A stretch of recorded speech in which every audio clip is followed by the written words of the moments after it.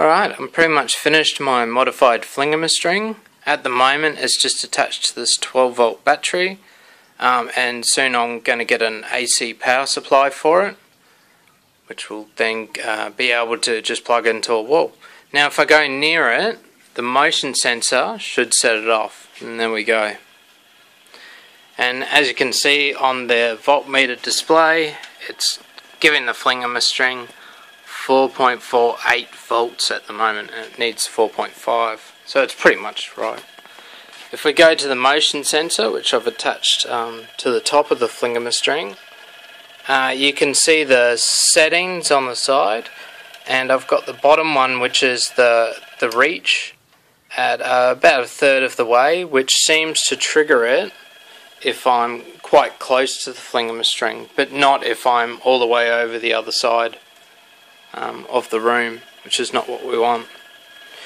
The middle one is the timer, which I've left on the minimum setting, which is about a minute, so that it shuts off and then it needs to be re-triggered again for it to keep on going. With the actual supply, that's on the right hand side, that goes to just the battery over here.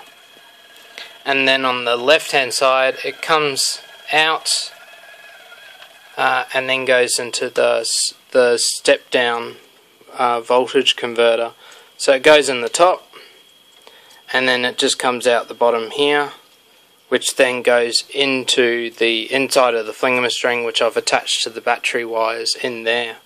Also in the out terminals I've attached this voltmeter display, which shows me how many volts I've got, which is 4.48 at the moment, and which you adjust with this little screw here on just next to the output terminals.